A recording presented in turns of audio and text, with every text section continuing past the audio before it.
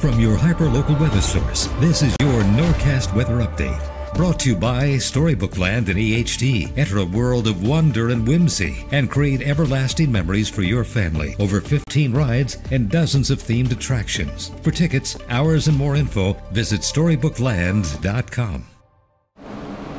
Hi everybody, meteorologist Brittany Trumpy here. With all the clouds overhead today, we had to really fight to get out of the 40s and into the 50s this afternoon. So we did end up a little bit below average. Again, normally we're still in the upper 50s, but we stayed on the cooler side. Even overnight last night, we had a downright cold night out there with those temperatures staying in the 20s. Tonight will be more seasonable. The clouds overhead will help to keep us with those temperatures in the low 40s and upper 30s. The reason for the extra clouds, that was this low pressure system. It's going to continue to track a little bit further down to the south kind of throughout the overnight hours and into tomorrow.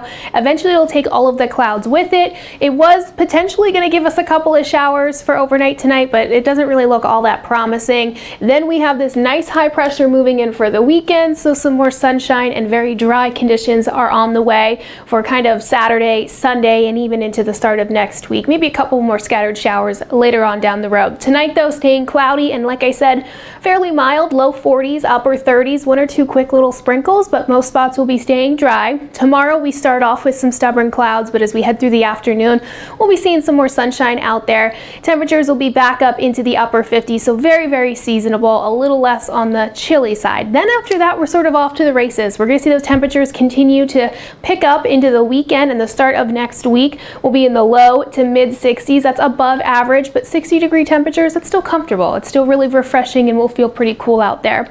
And then even beyond that, 6 to 10 day, we're looking at more above average temperatures, but look out to the west. There is a pocket of cooler air. It is slowly working its way towards the central U.S., and that could mean some cooler air on the way as we look forward to maybe end of November or even early December. Looking at our current drought conditions, unfortunately things have gotten worse. We now have an extended area of extreme drought that stretches all the way down into Cape May and Cumberland, portions of Salem County as well.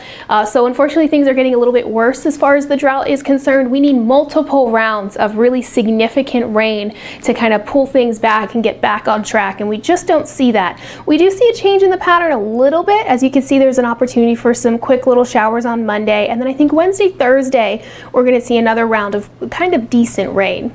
Okay, I hope you guys enjoy the rest of your evening. I'll check back in with you later on tonight with your bedtime forecast.